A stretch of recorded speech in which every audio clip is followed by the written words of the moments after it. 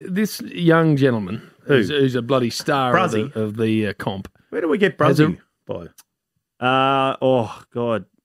Takes me back to 2014, maybe even 2013. I think it might have been a year or two before I got drafted. It actually started from my brother and his mates. Oh. They just started saying Bruzzy, and I sort of jumped on in and sort of, just started getting called Bruzzy by the boys, and then it stuck, and then, here we are. Well, going back there nicely because Hampton Rover. That's it.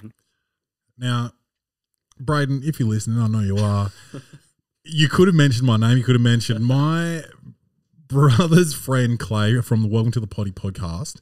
He came over to Melbourne one year and he couldn't stop saying Bruzzy.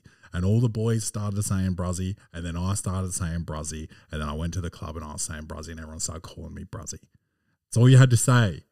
I'm sure everyone wants to now know where I got Bruzzy, because I didn't make it up. I got it from a fond listener of the show, a friend of mine, Jeremy Moormill. Big Jazz. He was going hard with Bruzzy, and he says that he got it from another friend of his, but I don't care. I always tell people I know who made up Bruzzy, and I always tell them his name's Jeremy.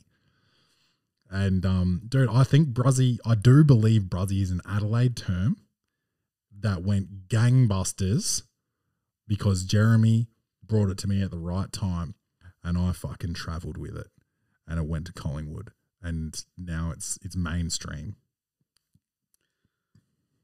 I mean, that sounds like my recollection of Bruzzy. Like, Jez. Yeah. Pioneer. Yeah. So shout out to Jez. Jez.